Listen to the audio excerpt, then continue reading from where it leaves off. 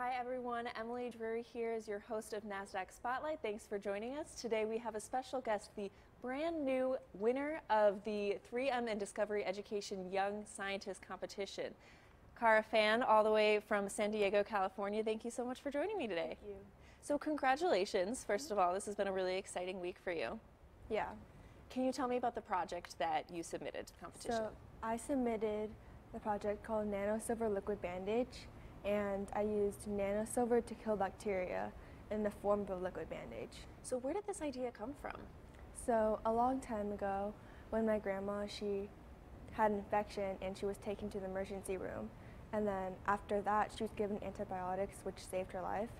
So I decided to do a project based off of antibiotics. And what has this experience been like for you? It's been really fun. So you started and you decided that you wanted to enter and you worked on this project. Yeah. You worked on it all summer, right? Yeah, basically. That's awesome. So when did you discover that you had a passion for science? I think it was a few years ago when I went to a hands-on chemistry class and we just did like a lot of fun activities, but even though we didn't really learn anything, it was just really fun. Yeah.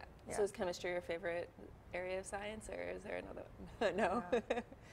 Which type of Probably science? biology. Biology. Yeah. That makes sense, and that fits in with your project, Yeah. right? So what was it like to meet all of the other kids who were in the competition? It was really cool. The other kids were really nice. Yeah. Yeah. And very smart, just Yeah. like you. Yeah.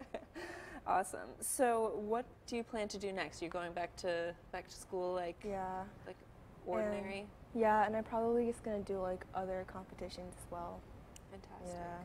So as for this project, will it keep moving forward? I might, but I might like change it up a little bit to make it more complicated. More complicated? Yeah. How come?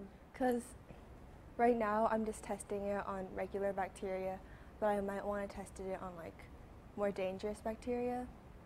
Wow.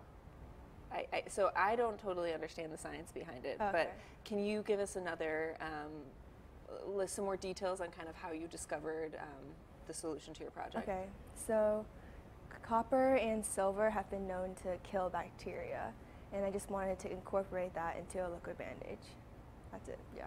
So were you in a lab? What was kind of the discovery process for you? Yeah, so I made the nanoparticles by myself at home. Well, yeah, I made it at home, and we just tested it on many different kinds of bacteria to see if it would work or not.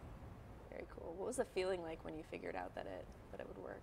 It was really cool because at first we used copper and it didn't work at all, so we had to change it to silver and it actually worked. That was really cool. Amazing. What a good feeling. Yeah.